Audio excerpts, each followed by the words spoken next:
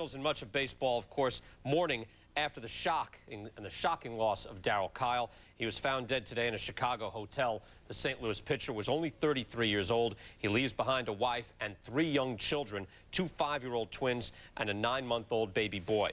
The cause of death is not yet known. Police have found no signs of forced entry in the hotel room. And for right now, Kile, police are saying, died in his sleep of natural causes. An autopsy is scheduled on Sunday. Kyle's brother, Danny, says the two went out to dinner together Friday night, and everything seemed normal. Today, of course, it was not normal. It all unfolded with the Cards and Cubs ready to play a day game at Wrigley Field. Ann Werner has more from Chicago. A sellout crowd of 47,000 packed Wrigley Field for Game 2 of the Cubs-Cardinals series. Fans knew something was amiss. The Cardinals weren't filing into the dugout. They weren't warming up in the bullpen. About 35 minutes after the first pitch should have been thrown, Cubs veteran catcher Joe Girardi stepped to the microphone. I thank you for your patience. We regret to inform you, because of a tragedy in the Cardinal family, that the commissioner has canceled the game today. Thank you. It's been a very difficult week with the loss of Jack Buck and now the loss of Darryl Kile.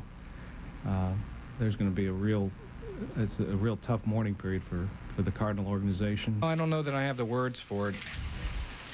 I think if you would walk through the Cardinal clubhouse, that would have hit you right square between the eyes. It's tough. All the baseball guys around that knew him, guys didn't know him. We're all in this together. You know, it's a baseball family, so we all mourn for the Kile family.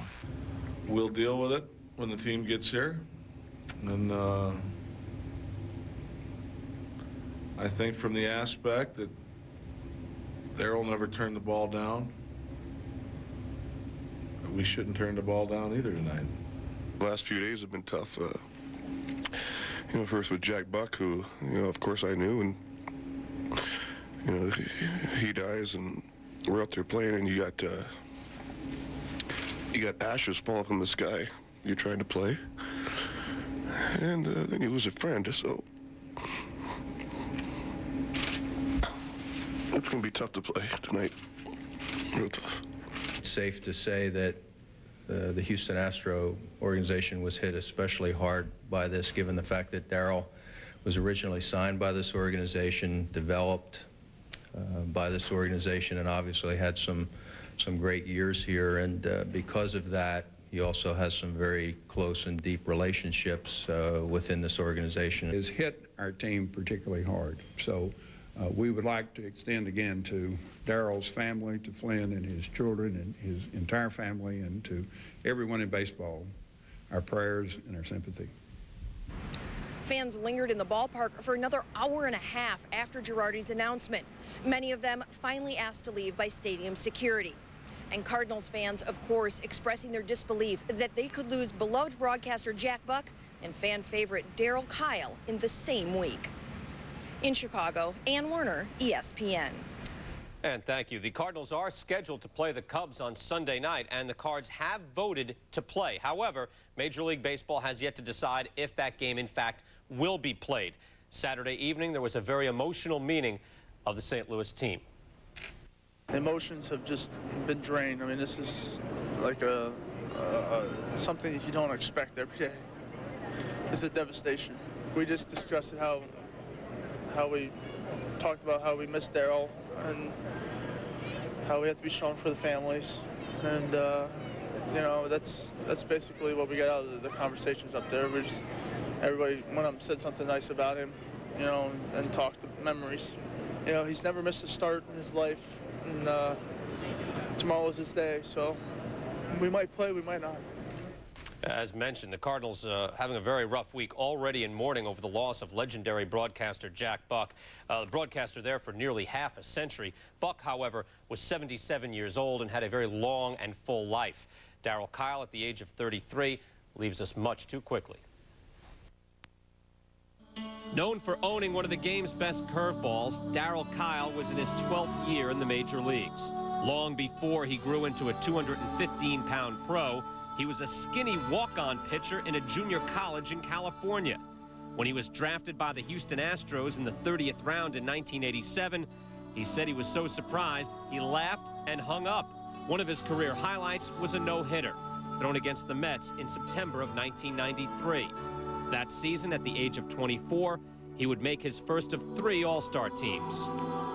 With the Astros, he became a mainstay of the rotation, teaming with Mike Hampton to lead Houston to the National League playoffs in 1997.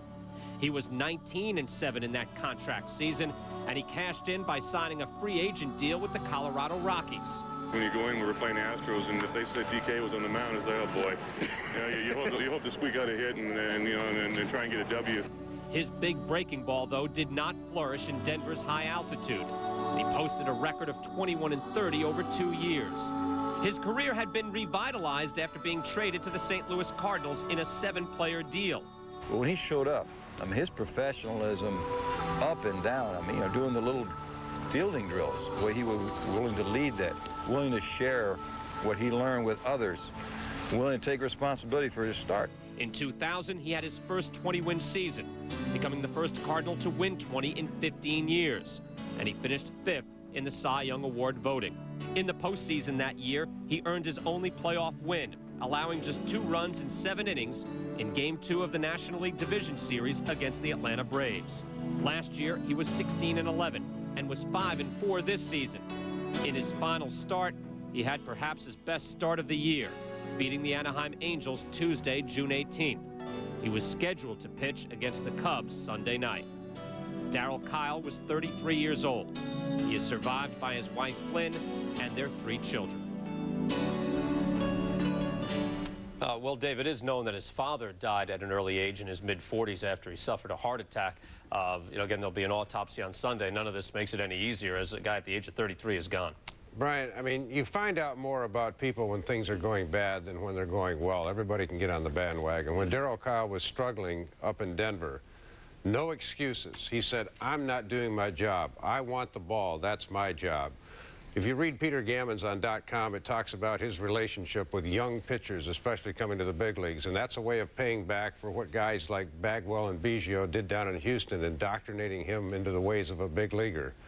I mean, this is just awful. I mean, the only thing you can even begin to equate this to with a loss of two people in an organization was '93 with the Indians when Tim Cruz and Steve Olin perished in that boat crash, and this is something you just don't get over. You feel, first of all, for the family, but it goes beyond that. And it was a very hectic day. I know, Rob, you were on ESPN Radio for much of the day and talking about the phone calls as to, this is a guy who was very punctual. Where is he? Where is Darryl Kile? People were stunned by all of this. Yeah, absolutely, Brian. And I myself and, working with Matt Weiner today, it's a 4-hour baseball show I do for radio on ESPN.